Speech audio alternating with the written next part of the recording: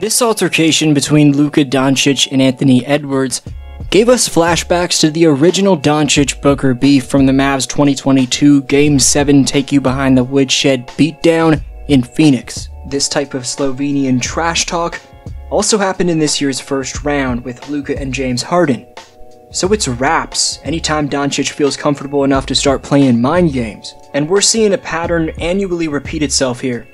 In what's become philosophically considered as the quote-unquote better than Luka cycle, we've now reached the stage where Doncic destroys the new breakout guard that the NBA has gassed up. And yes, many hyped up Edwards too soon, given he's only 22, while the players compared to him like Doncic and Tatum are 3 and 4 years older respectively. At the same time, this just shows you how much better Doncic is than even the best talent the NBA has to offer. While Luka's just 25, this man has been doing what he does professionally for 12 years, having turned pro at age 13. This amount of high-level experience allows him to read and react to any type of defense thrown at him. Prayers up to Dereck Lively II. A freak accident saw Lively take a knee to the back of the head, sprain his neck, initially be questionable to return, but ultimately leave the arena for an MRI. This adds to the list of DL2's trials and tribulations. After losing his second of 2 parents last month, Dereck would state regarding his mother passing, quote, "Extremely hard to have such a taxing thing happen in your life. A part of me left me. I'm not able to be myself because I can't have my mom with me or my dad with me, but it makes me want to fight that much harder.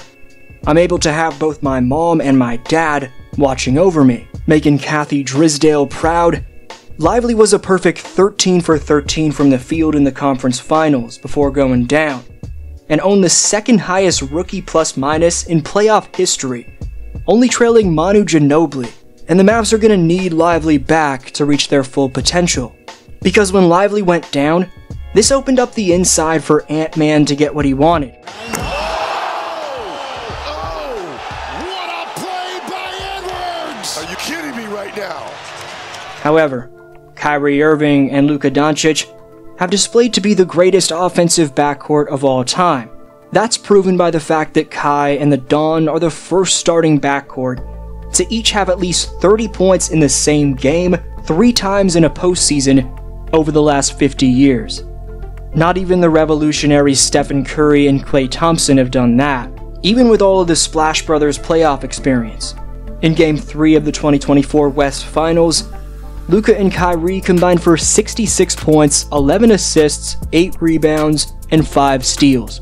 But we can't overlook the Mavericks front office hitting on all their recent transactions, being a big reason for why they're now just 5 wins from winning the title. Spencer Dinwiddie, Dorian Finney-Smith, a 2029 first-round pick, and 2 second-round picks turned into 8-time All-Star and NBA champion Kyrie Andrew Irving. It was then Dallas drafting Dereck Lively II late in the lottery at pick number 12. Outstanding pick. GM Niko Harrison's heist from this past February included turning Grant Williams, Seth Curry, plus a top 2 protected 2027 first-round pick into stretch big PJ Washington and 2 second-round picks. Then the Mavericks turned Richaun Holmes and a 2024 first-round pick via the Thunder into rim-protecting rollman Daniel Gafford. The Timberwolves tried everything to stop the Mavericks' best player in screen and rolls, whether it was drop coverage, straight games and then struggled in Game 2. Doncic. playing up to the level of the screen defense, 31 for Doncic, 3rd consecutive 30-point game in this series. Works by McDaniels, who's got to be careful. Spins, fades, fires, hits. full-on switching, Conley up there, screened by Gafford. It's 1-on-1, 3 Luka. hedging with a second defender before having that man recover, Made 3 here of the evening.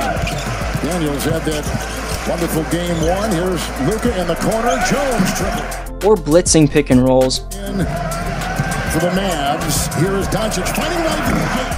Luka mind-bogglingly had an answer time and time again. The way Luka knows how to carve up a defense, and the talent he has to match that high IQ wherewithal, is second to none, and can drive opponents crazy. Luka and Kyrie have the polished skill to be able to manufacture anything off the bounce, and having the poise to do it in any situation, combined with their passing abilities to thread the needle through traffic, gives these two unstoppable shot-creating range. So even the most intensified defenses, with savvy game planning to go along with it, aren't going to be enough. Throughout my years of being a basketball fan, I don't think there have been two pure shot creators as lethal as this on the same team, let alone in the same backcourt that I've witnessed.